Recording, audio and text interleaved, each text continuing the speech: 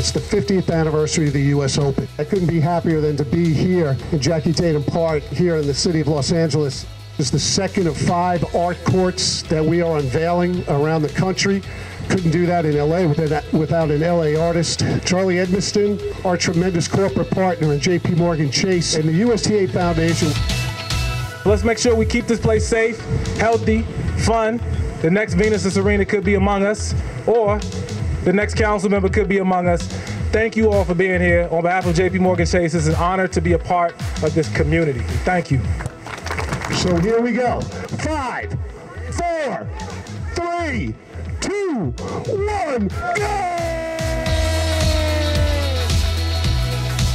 I'm here at the Harvard Park in LA with the beautiful tennis courts. The art is amazing. I mean, I've always trained on public courts my whole life. We need to inspire more kids to play tennis because tennis is a beautiful sport. Me hitting on these courts, I've noticed that it gives the ball a new feel. Every time it bounces, it kicks up more. And I really like that because most courts are really dead, but these are really alive and vibrant. I feel honored to even hit on there.